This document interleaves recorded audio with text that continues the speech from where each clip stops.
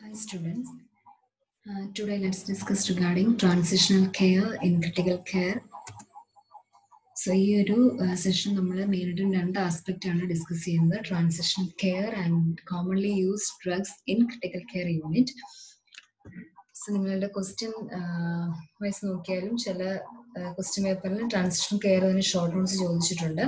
പിന്നെ ഡ്രഗ്സ്, അത് ഒത്തിരി കോമൺലി ഡ്രഗ്സ് എന്ന് പറയുമ്പം ഒരുപാട് ഡ്രഗ്സ് ഉണ്ട്, പക്ഷെ അതിൽ ഇമ്പോർട്ടൻ്റ് ആയിട്ടുള്ളത് മാത്രമേ ഈ സ്ലൈഡിലൂടെ ഞാൻ പ്രസന്റ് ചെയ്യുന്നുള്ളൂ. Okay, so the meaning of transitional care or transition is it is a process or period in which something undergoes a change and passes from one stage, form or activity to another. That is the word meaning of transition, isn't it? So transition എന്ന് പറഞ്ഞാൽ എന്താണ്? അതൊരു process ആണ്, അതായത് കുറെ change സംഭവിക്കുന്നതിൻ്റെ ഒരു പ്രോസസ്സാണ്. So the transitional care means the care provided before, during and after the transfer of an ICU patient to another care unit. എപ്പോഴും ഒരു പേഷ്യന്റ് ലൈഫ് ലോങ് ICUലായിരിക്കത്തില്ല അല്ലേ? സോ വൺസ് അവർ ICU അഡ്മിഷൻ വന്നു, once condition okay ആകുമ്പോൾ immediately they will be shifted to the concern ward. Okay, so ആ ഒരു പീരീഡിൽ നമ്മൾ കൊടുക്കുന്ന കെയർ, കാരണം ട്രാൻസിഷൻ എന്ന് പറയുന്നത് ചിലപ്പോൾ പേഷ്യൻസ് നമുക്ക് ED എമർജൻസി ഡിപ്പാർട്ട്മെന്റിൽ നിന്നാവാം അഡ്മിഷൻ വരുന്നത്, അതായത് വാർഡിൽ നിന്നാവാൻ വരുന്നത്. അപ്പം എവിടെ നിന്നാണോ പേഷ്യന്റ് വരുന്നത്, സോ ഒരു കണ്ടിന്യൂറ്റി നമ്മൾ മെയിൻറ്റെയിൻ ചെയ്തുകൊണ്ട് പോകണം. Okay, so that kind of care is considered as transitional care. So what are the needs for transitional care? For safe and efficient movement of patients between different sectors or levels of care within the healthcare system. Even patient ഒരു care യൂണിറ്റിൽ നിന്ന് വേറെ care യൂണിറ്റിലേക്ക് പോയെങ്കിൽ പോലും അവരുടെ കെയറിന് continuity ഒരിക്കലും നഷ്ടപ്പെടാനായിട്ട് പാടില്ല. ബെനിഫിഷ്യൽ ഔട്ട്കംസ്, ഇപ്പോൾ നമ്മുടെ എല്ലാവരുടെയും പ്രൈമറി എയിം എന്താണ്? പേഷ്യന്റ് സേഫ് ആയിട്ട് അല്ലെങ്കിൽ കംപ്ലീറ്റ് റിക്കവറി വന്നിട്ട് ഹോസ്പിറ്റലിൽ നിന്ന് ഡിസ്ചാർജ് ചെയ്ത് പോകുക. ഓക്കെ, സോ ആ ഒരു ബെനിഫിഷ്യൽ ഔട്ട്കംസ് നമുക്ക് അറ്റൈൻ ചെയ്യാൻ പറ്റണം പ്രോപ്പർ transitional care ഉണ്ട്. To ensure minimal disruption and optimal continuity of care. Continuity of care is very, very important. അല്ലേ? It is mainly to continue the care that is being given during the ICU. The care should be continued even after discharging the patient to the concerned wards. Okay.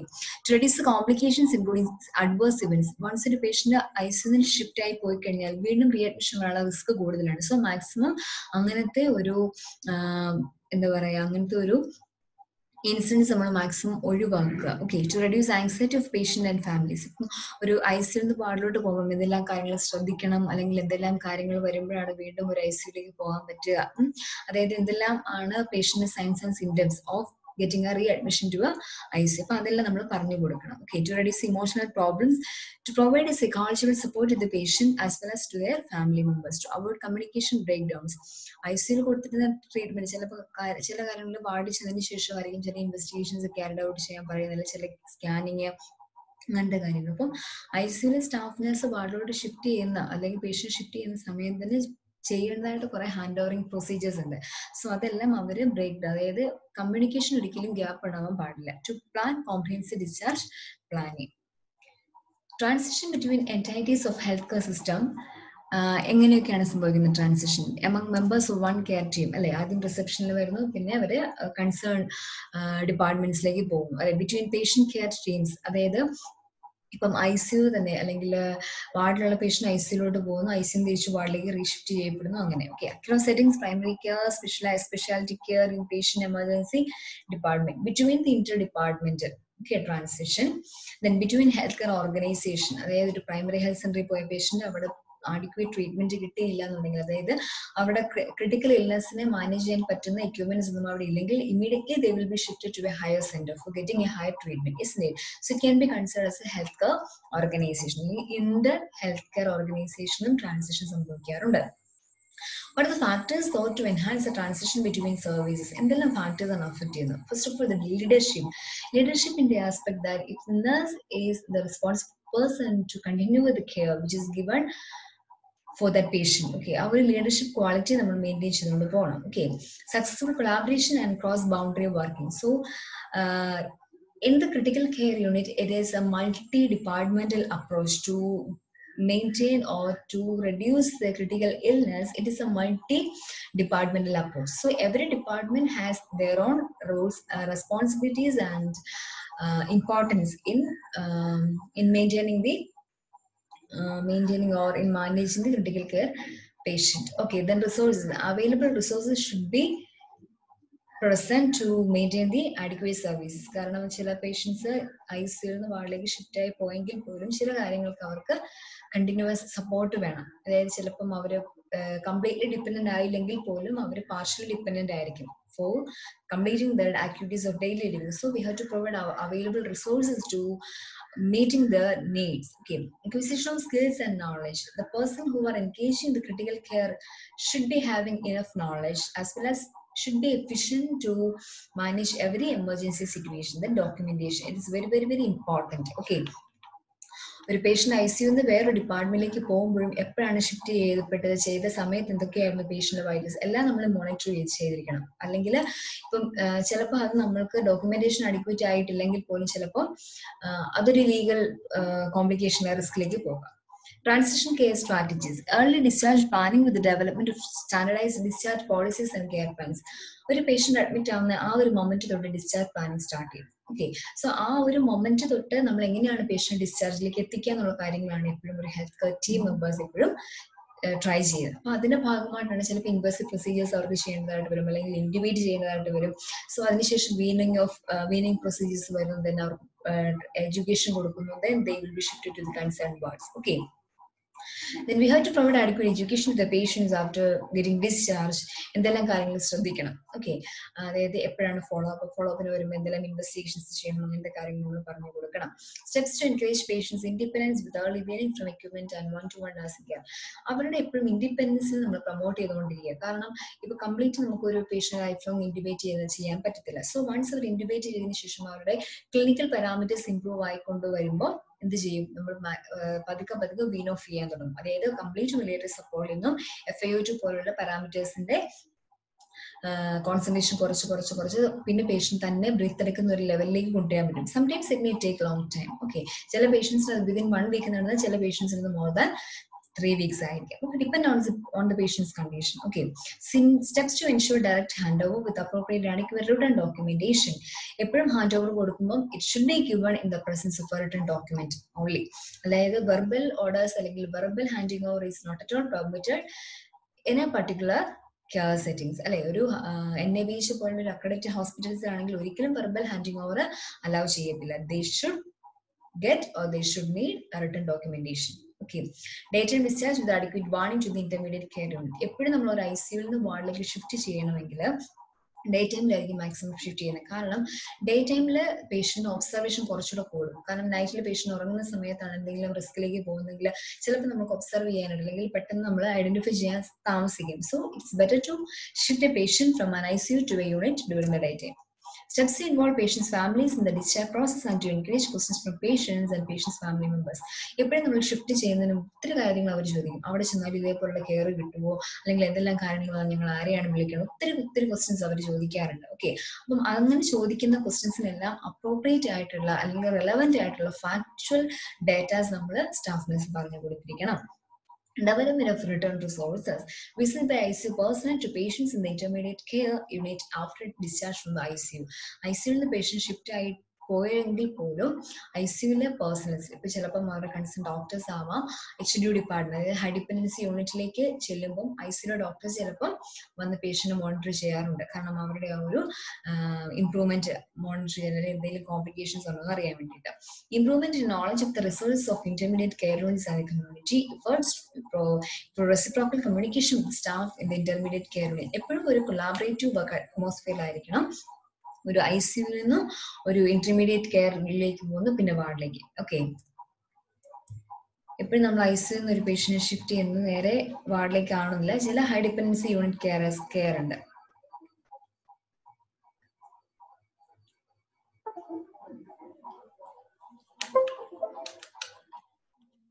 Okay, ചിലപ്പോൾ patient ICUവിൽ direct വാർഡിലേക്ക് പോകും stable ആണെന്നുണ്ടെങ്കിൽ, അല്ലെങ്കിൽ patient once നമ്മൾ ആദ്യം ഒരു HDUവിലേക്ക് പോകും, high dependency യൂണിറ്റിലേക്ക് പോകും, ദെൻ വാർഡിലേക്ക് ഷിഫ്റ്റ് ചെയ്യും. പേഷ്യന്റ് കണ്ടീഷൻ ബാഡാണെങ്കിൽ ചിലപ്പോൾ നമുക്ക് ഡയറക്റ്റ് ആയിട്ട് തന്നെ ICUവിൽ നിന്ന് പേഷ്യന്റ് വാർഡിലോട്ട് ഷിഫ്റ്റ് ചെയ്യാനായിട്ട് പറ്റും. അത് depends on the patients condition. Okay,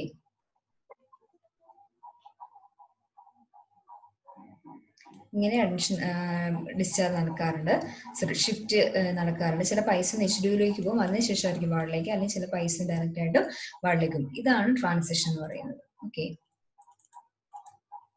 ഐസിന് വെച്ചിട്ട് അപ്പം ഈ ട്രാൻസ്ഫർ ചെയ്യുന്ന സമയത്ത് നമ്മൾ അറിഞ്ഞിരിക്കുന്ന കുറേ കാര്യങ്ങളുണ്ട്. എന്തെല്ലാം കാര്യങ്ങൾ മോണിറ്റർ ചെയ്യാം എച്ച് ഡി വെച്ചിരുന്നിട്ടാണെങ്കിലും, എന്തെല്ലാം ടെസ്റ്റുകൾ ക്യാരി ഔട്ട് ചെയ്യും, ഈ കാര്യങ്ങളെല്ലാം കമ്മ്യൂണിക്കേറ്റ് ചെയ്തിരിക്കണം. ഓക്കെ.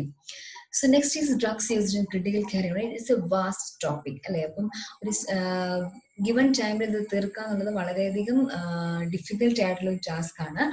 പക്ഷേ എന്നിരുന്നാൽ പോലും ഒത്തിരി ഇൻ ഡീറ്റെയിൽ പോകാൻ പറ്റത്തില്ല. ഓക്കെ. സോ കോമൺ ആയിട്ട് നമ്മൾ യൂസ് ചെയ്യുന്ന ഡ്രഗ്സ് സെലക്റ്റീവ് ആയിട്ട് മാത്രമേ ഇതിനകത്ത് പറഞ്ഞിട്ടുള്ളൂ. ഓക്കെ. സോ നിങ്ങൾ ഇനി കാർഡിയോവാസ്കുലർ സിസ്റ്റം പഠിക്കുമ്പോൾ കുറച്ചുകൂടെ കാർഡിയോ ഡ്രഗ്സ് ഇൻ ഡീറ്റെയിൽ നിങ്ങൾ പഠിക്കും. ഓക്കെ. അപ്പം ഈ ഇപ്പൊ കിട്ടുന്ന ഒരു നോളജും അതിലേയും കൂടെ വെച്ചിട്ട് വേണം നിങ്ങൾ എക്സാം പോയിന്റ് ഓഫ് വ്യൂവിൽ പ്രിപ്പയർ ചെയ്യാനായിട്ട്. Okay. So the drugs commonly used in critical care unit is divided into a group of or a range of drugs that can be used in the critical care unit. First is anti-anginal drugs, antihypertensives, antiarrhythmic drugs, bronchodilators, muscle relaxants, antibiotics, anticerebral edema agents, anticoagulant and blood formers and narcotic agents. Okay. So ഇതിൽ എല്ലാം specify ചെയ്യുന്നില്ല, important ആയിട്ടുള്ള drugs മാത്രമേ ഇതിനകത്ത് പറയുന്നുള്ളൂ. First is anti-anginal drugs. It is very, very important in case of coronary care centers like CCUs. Okay. Then nitrates. It is an oldest and most widely used anti-anginal drugs ആണ് nitrate എന്ന് പറയുന്നത്. Mechanism of action എന്ന് പറഞ്ഞാൽ these are vasodilators. Okay.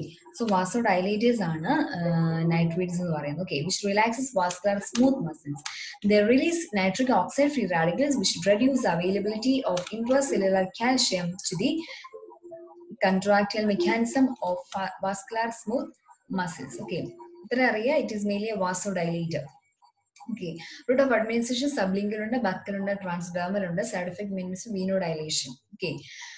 May lead to postural hypotension, dizziness and syncope. Commonly used nitrates ആണ് NTG. Nitroglycerin is otherwise called as NTG. ഇപ്പോഴും ICS നിങ്ങൾ ചെല്ലും NTG എന്നാണ് കോമൺ ആയിട്ടും നൈട്രോഗ്ലിസറിൻ ചിലവ് സ്പെസിഫൈ ചെയ്ത് പറയാറില്ല, NTG എന്നായിരിക്കും പറയുക. അപ്പം NTG എന്ന് പറഞ്ഞാലും നൈട്രോഗ്ലിസറിൻ തന്നെയാണ്. ഓക്കെ. കൺഫ്യൂസ്ഡ് ആവരുത്. 1 to 3 mg for buccal route. Isosorbate dinitrate, it is another form of nitrate. The dosage will be 2.5 to 10 mg for sublingual. Okay. ഓരോ റൂട്ടിനനുസരിച്ചും അതിന്റെ ഫ്രീക്വൻസി അല്ലെങ്കിൽ അതിന്റെ ഡോസ് ചേഞ്ച് ചെയ്തുകൊണ്ടിരിക്കും. ഓക്കെ. അപ്പൊ ഇത്രയേറെ നൈട്രേറ്റ് എന്ന് പറയുന്നത് വാസോഡൈലേറ്റേഴ്സ് ആണ്. ആൻജിനയ്ക്ക് നമ്മൾ കൊടുക്കുന്ന മെഡിസിൻ ആണ്. കാരണം വാസോഡൈലേഷൻ സംഭവിക്കുമ്പോഴത്തേനും അങ്ങോട്ടുള്ള ബ്ലഡ് സർക്കുലേഷൻ കൂടും. ബ്ലഡ് സർക്കുലേഷൻ കൂടുമ്പോൾ പേഷ്യന്റിന് പെയിൻ റിലീഫ് കിട്ടും. Okay. So next is adenosine. Adenosine is another form of drug that is considered as an anti-arrhythmic. കാരണം അബ്നോർമൽ ഹാർട്ട് റേറ്റിനെ മാനേജ് ചെയ്യാൻ പറ്റുന്ന ഒരു ഡ്രഗ് ആണ് അഡിനോസിൻ എന്ന് പറയുന്നത്. Okay. It slows conduction to AV node and can interrupt re-entry pathways to AV node and can restore normal sinus rhythm in patients with paroxysmal supraventricular tachycardia. അതായത് SVT-യുടെ management ആണ്. SVT-യുടെ management ആണ് adenosine എന്ന് പറയുന്നത്. അതായത് ചിലപ്പോൾ patient heart rate ഒരു 180 അല്ലെങ്കിൽ 160 to 180 റേഞ്ചിലൊക്കെ ചിലപ്പോൾ പോകാറുണ്ട്. കാരണം കണ്ടിന്യൂസ് മേലേക്ക് പോകുന്നു. സോ അത് മാനേജ് ചെയ്തില്ല എന്നുണ്ടെങ്കിൽ അത് വീണ്ടും വെന്റിക്കുലർ ടക്കിക്കാർഡിയ അങ്ങനത്തെ ഒരു കോംപ്ലിക്കേഷൻസിലേക്ക് പോകും. ഓക്കെ. സോ നമ്മൾ എന്ത് ചെയ്യണം? ഈ ഒരു സാഹചര്യത്തിൽ നമ്മൾ പേഷ്യന്റിന്റെ ഹാർട്ട് റേറ്റ് കുറയ്ക്കുക. അതായത് sinus rhythm which means 60 to 100 എന്നുള്ള രീതിയിലേക്ക് കൊണ്ടുവരിക. That is the primary aim of administering adenosine. അപ്പം ഈ 160 to 180 എന്നുള്ളത് 60 to 100ലേക്ക് കൊണ്ടുവരിക എന്നുള്ളത് വളരെ ഡിഫിക്കൽട്ട് ആയ ഒരു ടാസ്ക് ആണ് അല്ലെ. അതായത് അവിടെ ചെയ്യേണ്ടത് കണ്ടക്ഷൻ കുറയ്ക്കുക. അവിടെ കണ്ടക്ഷൻ ഫാസ്റ്റ് ആയിട്ട് ഉള്ളത് കൊണ്ടാണ് ഇത്രയും ഹാർട്ട് റേറ്റ് വരുന്നത്. സോ കണ്ടക്ഷൻ കുറയ്ക്കുക എന്നുള്ളതാണ് അഡിനോസിന്റെ action. It also produce coronary artery vasodilation. The main indication is paroxysmal supraventricular tachycardia to normal sinus rhythm, and it is also used as a diagnostic agent to assess myocardial perfusion defect. Contraindication: if the patient is having any hypersensitivity to this kind of medicines cannot be used. Second or third degree AV block or sick sinus syndrome. Second or third degree AV ബ്ലോക്കിൽ എന്ത് സംഭവിക്കും? Patient already complete heart block ഉള്ള സമയത്ത് patient Brady rate ആയിരിക്കും. Okay. So അപ്പൊ വീണ്ടും ഈ ഒരു പേഷ്യന്റിന്റെ ഹാർട്ട് റേറ്റ് കുറയ്ക്കാന്ന് പറയുന്നത് ഒട്ടും പോസിബിൾ അല്ല. So it will be contraindicated. Dosage എന്ന് പറയുന്നത് ഓരോ സ്റ്റേജിനനുസരിച്ച് IV അഡൽട്ട് ആണെങ്കിൽ 6 mg നമ്മൾ റാപ്പിഡ് കൊടുക്കുക. ഓക്കെ. റാപ്പിഡ് IV ബോളസ് ആയിരിക്കും കൊടുക്കേണ്ടത്. At the same time 2-way ഇതായിട്ടാണ് കൊടുക്കുന്നത്. അതായത് ഇത് പേഷ്യന്റ് പോർട്ട് ആണെങ്കിൽ ഇത് പേഷ്യൻസ് ആയിട്ടാണെങ്കിൽ നമ്മൾ ഇതുവഴി മെഡിസിൻ കൊടുക്കും. അറ്റ് ദ സെയിം ടൈം നമ്മൾ NS കൂടെ പുഷ് ചെയ്യും, നോർമൽ പുഷ് ചെയ്ത് കൊടുക്കും. ഓക്കെ, 20 ml അല്ലെങ്കിൽ 10 ml, 20 ml ആണ് നോർമൽ സെല്ലിന് പുഷ് ചെയ്യുക. Okay, so 6 mg rapid IV bolus ആയിരിക്കണം. അത് മോണിറ്റർ ചെയ്തോടെ ചെയ്യണം, കാരണം പെട്ടെന്നൊരു സഡൻ ഡിറ്റീറിയേഷൻ ആണ് ഉണ്ടാവുന്നത് ഹാർട്ട് റേറ്റിൽ. ഓക്കെ, അത് കുറഞ്ഞില്ല എന്നുണ്ടെങ്കിൽ, ഹാർട്ട് റേറ്റ് കുറഞ്ഞില്ല എന്നുണ്ടെങ്കിൽ വീണ്ടും 1 to 2 മിനിറ്റ്സിന് ശേഷം നമ്മൾ വീണ്ടും ഡോസ് കൂട്ടണം. 6 mg എഫക്റ്റീവ് ആയെങ്കിൽ we should increase dose by 12 mg. Okay, children less than 50 kg ആണെങ്കിൽ dose will be changed. Adverse reactions, ഒത്തിരി adverse reactions ഉണ്ട്. ഓരോ സിസ്റ്റം വൈസ് ആണ് പറഞ്ഞിരിക്കുന്നത്. ജസ്റ്റ് നിങ്ങൾക്ക് വായിച്ചാൽ തന്നെ കൺസെപ്റ്റ് കിട്ടുന്നതാണ്. Okay, CNS, light headedness, ഡിസ്നെസ്, numbness, just വായിക്കുക. ഓക്കെ, അത് വീണ്ടും നമ്മൾ എക്സ്പ്ലെയിൻ ചെയ്യാൻ പോയാൽ നമുക്ക് ഒത്തിരി ടൈം എടുക്കും. Nursing consideration, first of all, we have to monitor the intake and output ratio, electrolytes, BP, pulse, respiration. Pulse rate should be monitored every minute. Okay, it's very very important. ECG interval should be monitored. ഇപ്പോൾ ഒരു മോണിറ്ററിന്റെ പ്രസൻസിൽ മാത്രമേ അഡെനസിൻ കൊടുക്കാൻ സാധിക്കൂ, അല്ലെങ്കിൽ അത് അങ്ങനെ ചെയ്യാൻ പറ്റുള്ളൂ. Administer IV direct route undiluted, give 6 mg or less by rapid injection of 1 to 2 seconds. If using an IV lens, give a spot near the insertion site. Flush with NS 50 ml. Okay, NS 50 ml അല്ലെങ്കിൽ NS 20 ml ആണ് use ചെയ്യാം. അത് push ചെയ്തതിന് ശേഷം next റൂട്ടിൽ കൂടെ തന്നെ നമ്മൾ എന്ത് കൊടുക്കണം? NS IV ബോളസ് കൊടുക്കണം. സെൻട്രൽ ലൈൻ ആയിരിക്കണം എപ്പോഴും ഇഞ്ചക്ഷൻ നമുക്ക് സേഫ്, കാരണം കൊടുക്കുന്ന മെഡിസിൻ കംപ്ലീറ്റ് ആയിട്ട് തന്നെ പെട്ടെന്ന് ആക്സസ് കിട്ടണമെങ്കിൽ സെൻട്രൽ ലൈൻ ആയിരിക്കണം ഉപയോഗിക്കണം. നമ്മൾ ഓൾറെഡി CVP പഠിച്ചപ്പോഴത്തേക്കും നമ്മൾ സെൻട്രൽ ലൈൻ ഒക്കെ പഠിച്ചായിരുന്നു. Okay, monitor the cardiac status, advice to prevent photosensitive reaction. Then catecholamines, it is another group of medicines. Ionotropes ആണ് കോമൺലി യൂസ് ചെയ്യുന്ന ionotropes ആണ് catecholamines എന്ന് പറയുന്നത്. അത് എൻഡോജീനസും ഉണ്ട്, എക്സോജീനസും ഉണ്ട്. ഓക്കെ, എൻഡോജീനസിനകത്ത് തന്നെ വരുന്നതാണ് അഡ്രിനാലിൻ, നോറഡ്. സിന്തറ്റിക്കിനകത്താണ് ഡോബിയോൻ, ഐസോപ്രിനൈൻ. ഓക്കെ, ഇതിന്റെ റിസപ്റ്റേഴ്സിലെ അതിന്റെ ആക്ടിവിറ്റി അനുസരിച്ചിട്ടാണ് ഇതിന്റെ ആക്ഷൻ മാറുന്നത്. Okay, so A1 alpha receptors ഉണ്ട്, ബീറ്റ 1 ഉണ്ട്, ബീറ്റ 2 ഉണ്ട്, ദെൻ ഡോപാമിനർജിക് ഉണ്ട്.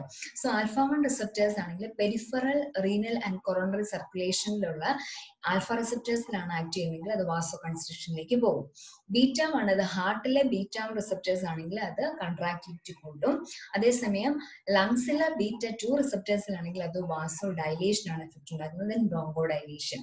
ഡോപാമിനർജിക് ആണെങ്കിൽ മെസെൻട്രിക്, റീനൽ, കൊറോണറി ആർട്ടറീസിൽ വാസോ ഡൈലേഷൻ ഉണ്ടാക്കുന്നു. അപ്പം ഈ റിസപ്റ്റേഴ്സ് വെരി വെരി ഇമ്പോർട്ടന്റ് ആണ്. ഓക്കെ, റിസപ്റ്റേഴ്സ് എവിടെയാണോ ആക്ട് ചെയ്യുന്നത് ആ റിസപ്റ്റേഴ്സിനനുസരിച്ചായിരിക്കും അതിന്റെ ആക്ഷൻ ഇരിക്കുന്നത്. ഓക്കെ, അപ്പൊ ചില മെഡിസിൻസ് നിങ്ങൾ പഠിച്ചു വരുമ്പോൾ അറിയാം, ചിലതിന് ഡോസ് കൂടുന്നതിനനുസരിച്ച് ഇതിന്റെ ആക്ഷൻ മാറിക്കൊണ്ടേയിരിക്കും.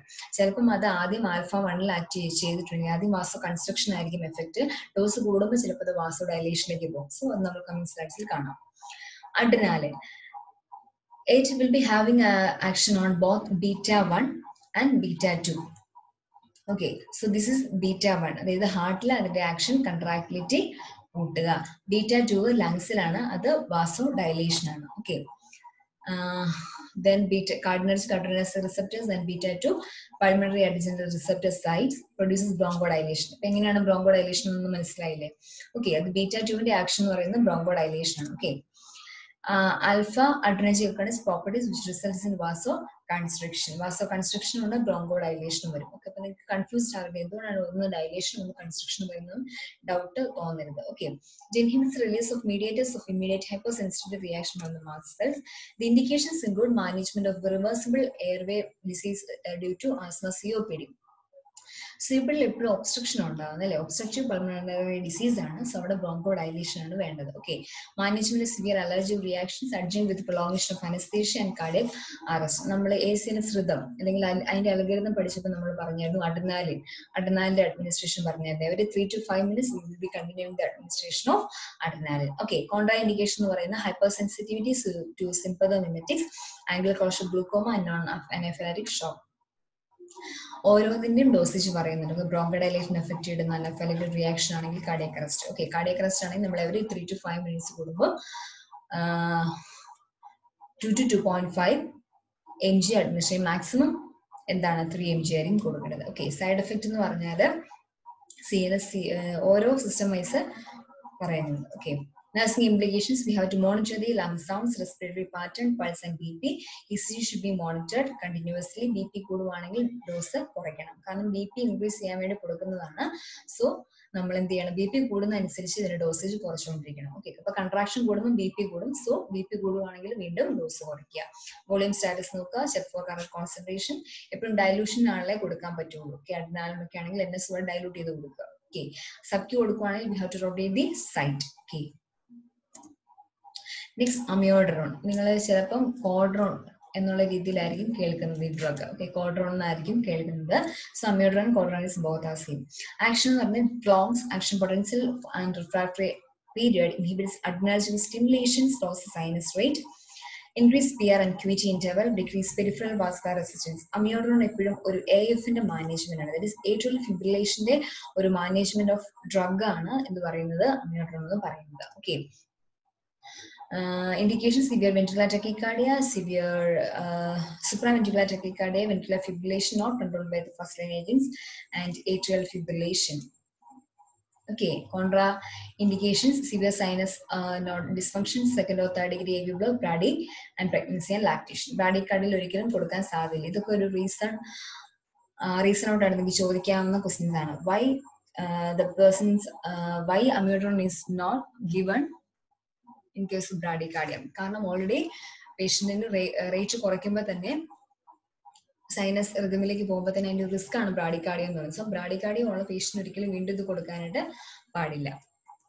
റൂട്ട് ഓരോന്നിന്റെയും റൂട്ട് പറഞ്ഞിട്ടുണ്ട്. പെറോറൽ ആണെങ്കിൽ മാക്സിമം 1600 mg, IV ആണെങ്കിൽ 150 mg over 10 minutes. അതിന്റെ ഡ്യൂറേഷൻ പറഞ്ഞിട്ടുണ്ട്, നിങ്ങൾക്ക് ജസ്റ്റ് വായിച്ചാൽ മനസ്സിലാവും. ഓക്കെ, അവൈലബിൾ ഫോംസ് എന്ന് പറയുന്നത് 100 mg, 200 up to 400 വരെയുണ്ട്. ഇഞ്ചക്ഷൻസ് ആണെങ്കിൽ 50 mg/ml. നമുക്കൊരു കിട്ടുന്നത് 3 ml ഒരു ആംബ്യൂൾ ആയിട്ടായിരിക്കും ഇഞ്ചക്ഷൻസ് കിട്ടുന്നത്. ടോട്ടൽ അതിനകത്ത് 150 mg കാണും. Side effects, then nursing implications. ECG should be monitored continuously as for signs of pulmonary toxicity, as for signs and symptoms of ARDS, BP monitoring, LFT, TFT, thyroid function test, liver function test, etc. Atropine. Atropine, it is an antiarrhythmic, anticholinergic, and antimuscarinic. Action blocks acetylcholine and parasympathetic neurotransmitter sites, increases cardiac output. Cardiac output കൂടുന്നു. Heart rate by blocking vagal stimulations in heart, dries secretions by the blocking vagus. Okay, അപ്പം നമ്മൾ അട്രോപ്പിന്റെ action എന്ന് പറയുന്നത് secretions കുറയ്ക്കുന്നു, heart rate കൂട്ടുന്നു. Okay, atropine എപ്പോഴും ഒരു ബ്രാഡിക്കാർഡിയയുടെ management ആയിട്ട് കൊടുക്കുന്ന മെഡിസിൻ ആണ് അട്രോപ്പിൻ. ഓക്കെ, പ്രീ ഓപ്പ് ആയിട്ട് നമ്മൾ കൊടുക്കും. കാരണം ഇപ്പൊ നമുക്ക് ഓറൽ സർജറീസ് എന്തെങ്കിലും ചെയ്യണമെങ്കിൽ ഓറൽ സെക്രീഷൻസ് കുറയ്ക്കണം അല്ലെ, അതുകൊണ്ട് മാത്രമേ നമുക്ക് അവിടെ സർജറി ചെയ്യാൻ പറ്റുള്ളൂ. അപ്പൊ അങ്ങനെ ആ ഒരു സാഹചര്യത്തിൽ നമ്മൾ കൊടുക്കേണ്ടത് സെക്രീഷൻസിനെ കുറയ്ക്കാൻ വേണ്ടിയിട്ടാണ്. So that is the indication in pre-op period. Then treatment of sinus tachycardia and heart block. Then adjunctive therapy in the management of peptic ulcer and irritable bowel syndrome, treatment of organophosphorus poisoning. Contraindications: hypersensitivity, narrow angle glaucoma, acute hemorrhage, etc. Then dosage and routes: bradycardia. The bradycardia ആണ് കേട്ടോ.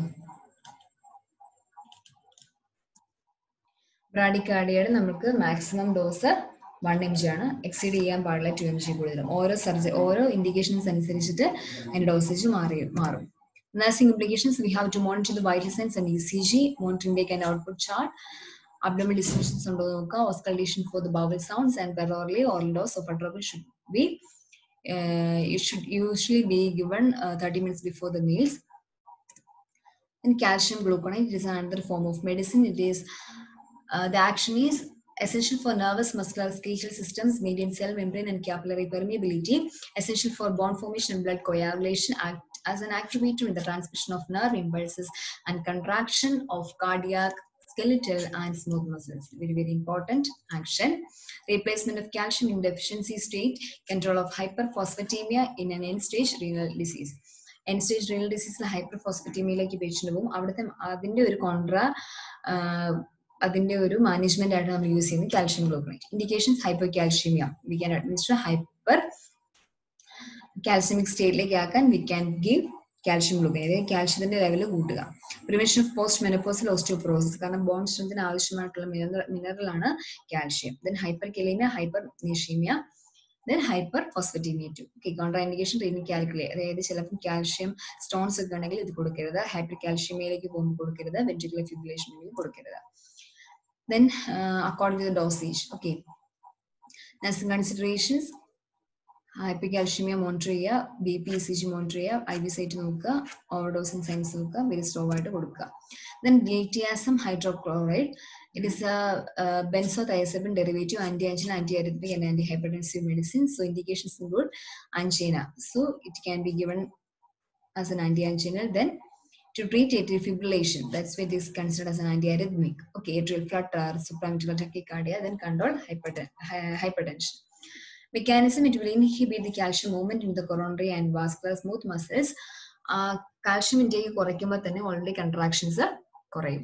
Inhibit smooth muscle cell contractions, decrease myocardial oxygen demand by relaxing coronary and vascular smooth muscles in relax ചെയ്യുമ്പോൾ demand കുറയും. So angina prevent ചെയ്യാൻ പറ്റും. Reducing peripheral vascular resistance കുറയ്ക്കുമ്പോൾ BP കുറയും. Slows AV conduction time with reentry circuit in AV nodal area. Nursing consideration, it should be given cautiously in patients with impaired hepatic or renal function. Monitor the liver and renal function. Discontinue the drug if adverse reactions occur. Patient for signs and symptoms of second degree heart failure. Sublingual nitroglycerin as prescribed during diltiazem therapy. Then instruct patient to maintain good oral hygiene. Patient teaching, stop the drug suddenly may have life-threatening effects. പെട്ടെന്ന് നമുക്ക് stop ചെയ്യാൻ പാടില്ല, only because of the doctor's order. Then dopamine ഡോബ്യൂട്ടാമിൻ എന്ന് പറയുന്നത് contractility കൂട്ടും, cardiac output കൂട്ടും. Then without marked increase in heart rate by acting on beta-1 receptors in heart. നമ്മൾ already പറഞ്ഞു beta-1 receptors-ന്റെ actions അല്ലേ. Indication, short-term management of heart failure caused by the depressed cardiac contractility from heart disease or surgical procedures. ഹാർട്ടിന്റെ contractility കുറയുന്ന അവസ്ഥയ്ക്കാണ് heart failure എന്ന് പറയുന്നത്. Okay, അപ്പൊ heart week ആയി തുടങ്ങും, ആ സമയത്ത് നമുക്ക് കൊടുക്കാവുന്ന മെഡിസിൻ ആണ് ഡോബ്യൂട്ടാമിൻ എന്ന് പറയുന്നത്. So nursing considerations include we have to monitor the BP, heart rate, ECG, etc. Then palpate the peripheral pulses. Hypovolemia should be managed carefully. Then monitor the serum electrolytes levels and do not add dobutamine to sodium bicarbonate or any other strongly alkaline solutions because of the physical incompatibilities. Then dopamine. Dopamine, the action. Dopamine ആണ് പല റേഞ്ചിലും actions വരുന്നത്. ഞാൻ നേരത്തെ previous സ്ലൈഡ്സിൽ discuss ചെയ്തതുപോലെ lower ഡോസിലാണെങ്കിൽ അത് വാസോ dilation ഉണ്ടാക്കും. Higher ഡോസിലാകുമ്പോൾ cardiac stimulation ആണ് ഉണ്ടാക്കുന്നത്. ഓക്കെ, അപ്പൊ നമ്മൾ ഡോസിനനുസരിച്ചിട്ട് നമ്മുടെ അതിന്റെ ആക്ഷൻ മാറും. So it should be given very carefully. Small ഡോസിന് maximum 3 mcg/kg/minute ആകും. ഡോപ്പാമിനർജിക് റിസപ്റ്റേഴ്സിനെയാണ് സ്റ്റിമുലേറ്റ് ചെയ്യുന്നത്. So produce renal vasodilation. In the large doses stimulate ഡോപ്പാമിനർജിക് and beta-1 adrenergic receptors producing cardiac stimulation and renal vasodilation. Then അതിലും dose കൂടുവാണെങ്കിൽ it will cause വാസോ construction. ഇതും നിങ്ങൾക്ക് ഒരു reason ഔട്ടായിട്ട് ചോദിക്കാറുണ്ട്. Okay, so എന്തുകൊണ്ടാണ് ഡോപ്പാമിന്റെ dosage നമ്മൾ maximum monitor ചെയ്യണമെന്ന് പറയുന്നത് എന്തുകൊണ്ടാണ്? ഓക്കെ, നഴ്സിംഗ് കൺസിഡറേഷൻ, ഹൈപ്പോവോളിമിയ ഉണ്ടെങ്കിൽ we should manage it properly. Monitor the BP and output chart. Output decrease ചെയ്യുവാണെങ്കിൽ we have to take the necessary actions. BP increase ചെയ്യുവാണെങ്കിൽ തീർച്ചയായിട്ടും ഡോസേജ് കുറയ്ക്കുക. ECG should be monitor. Then ഫ്രോസമൈഡ്, it is a loop diuretic. It is commonly called as or known as Lasix. Okay, only നിങ്ങൾക്ക് ഇച്ചിരി familiar ആയിട്ടുള്ള ഒരു drug ആണ്. Indications pulmonary എഡിയമ, congestive heart failure, hepatic disease etcetera. Ascites, അതായത് fluid അക്യുമുലേഷൻസ് ഉണ്ടെങ്കിൽ അത് കുറയ്ക്കാൻ വേണ്ടിയിട്ട്, അതായത് യൂറിനറി ഔട്ട്പുട്ട് ഇൻക്രീസ് ചെയ്ത് ഫ്ലൂയിഡ് അക്യുമുലേഷനെ കുറയ്ക്കുന്നതാണ് ലൂപ്പ് ഡയuretic ആയ ലാസിക്സിന്റെ ആക്ഷൻ എന്ന് പറയുന്നത്. So contra indications hyper sensitivity, pre existing electrolyte imbalance, hepatic comma or Anuriya, patients with alcohol intolerance. Nursing implication എന്തൊക്കെയായിരിക്കണം? നമ്മൾ റീനൽ ഫംഗ്ഷൻ അസസ് ചെയ്യണം, ഫുഡ് സ്റ്റാറ്റസ് നോക്കണം, ഇൻഡിക്കേറ്റർ ഔട്ട്പുട്ട് ചാർട്ട് മെയിൻറ്റെയിൻ ചെയ്യണം, electrolytes monitor ചെയ്യുക, etcetera. Digoxin in cardiac medicine or cardiac ICU, digoxin is very very important drug. So chemical class digitalis glycoside. Okay, therapeutic class എന്ന് പറയുന്നത് antiarrhythmic ആണ്. Indications to treat heart failure, atrial flutter, atrial fibrillation and paroxysmal atrial tachycardia with rapid digitalization. Mechanism of action, it will increase the force and velocity of myocardial contraction resulting in positive anotropic effect. So ഇതിന്റെ dosage ആണ് പറയുന്നത്. So നിങ്ങൾക്ക് ഓരോ ഏജിനനുസരിച്ചുള്ള dosage കാണാൻ പറ്റും. Okay, contraindications are hypersensitivity to digoxin, ventricular fibrillation, ventricular tachycardia. Then adverse reactions, nursing consideration. Then before giving each dose, patients Epical pulse should be monitored. It's very very important. കാരണം നിങ്ങൾക്ക് reason ആയിട്ട് ചോദിക്കുന്ന other question ആണ്. Apical pulse നമ്മൾ എപ്പോഴും നോക്കിയിട്ട് മാത്രമേ digoxin കൊടുക്കാവുള്ളൂ. കാരണം ഡിജോക്സിന്റെ ഒരു കോംപ്ലിക്കേഷൻ ആണ് ബ്രാഡികാർഡിയ എന്ന് പറയുന്നത്. So heart rate less than 60 ആണെങ്കിൽ അല്ലെങ്കിൽ ബ്രാഡി റേറ്റ് ആണെങ്കിൽ ഒരിക്കലും കൊടുക്കാൻ പാടില്ല. So we should monitor the apical pulse before going to administer digoxin. Okay. Monitor patient closely for signs of digitalis toxicity such as altered mental status, arrhythmias, heart block, nausea, vision disturbances, etc. Monitor the ECG continuously. Then monitor the patient's serum potassium level. Then KCL, the action will be needed for adequate transmission of nerve impulses and cardiac contraction, renal function, intracellular iron maintenance. Okay, indications: prevention of potassium depletion and as arrhythmias due to digoxin toxicity. The nursing implications: we should monitor the signs and symptoms of hyperkalemia, monitor the pulse, BP, etc. Serum potassium level നോക്കുക.